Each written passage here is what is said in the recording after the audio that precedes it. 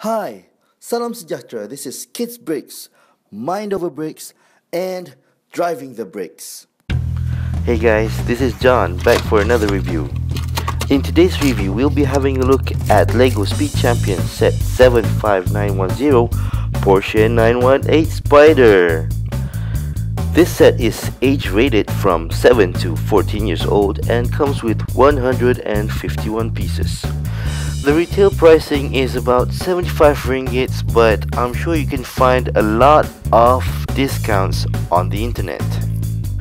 This includes Kids Bricks, lelong.com.my and also eBay. I can tell you that this is one of the sets that I was anticipating since it was announced last year. There's not much going on with this minifigure, but the suit looks great. Expectation wise, not much really. I was more eager to get the car than this guy. With the extra budgets that LEGO had, they managed to include some curbs, wall details and also the checkered flag. I see it as unnecessary, but I welcome this addition. The car build itself was really fun, full of surprises and full of new parts. However, I spot that something's not quite right. The car to minifigure scale is totally wrong. The wheel arches are as tall as this bloke's shoulder. In real life, this car has a low, sporty and aerodynamic kind of look. That's how it should be. With my rants aside, this car actually looks like the real deal. LEGO managed to capture the design essence of this car. Putting aside the blocky chunks, it's actually quite smooth. Stickers play a major role in this set. They outline the major details of this car. As usual, any LEGO cars seat only one. I kinda like the side profile. The slope kinda shows where the airflow inwards into the intake at the side. I kinda wish that the window was curved a bit at the sides.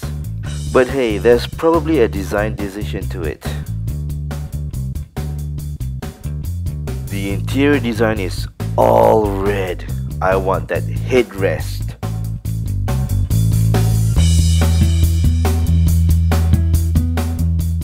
Of course, the most important thing is playability. The tires can be a bit slippery at times, but friction is there. I'm telling you, the build is solid and rigid. It won't break a piece, even if you play it as, a kid. Even this is a small set. The price point is still way too high. At 50 cents per piece, LEGO had to add more parts to make this car more rigid. A more reasonable price point would be about 50 ringgits. It's still high, but worth it. If you love cars and you love Legos, this is a must buy. Get it. So guys, what do you think of this review? Tell us what you think in the comment section below. If you have any queries about us, this set, other toys, or you have a suggestion, hit us up on kidsbricks@gmail.com.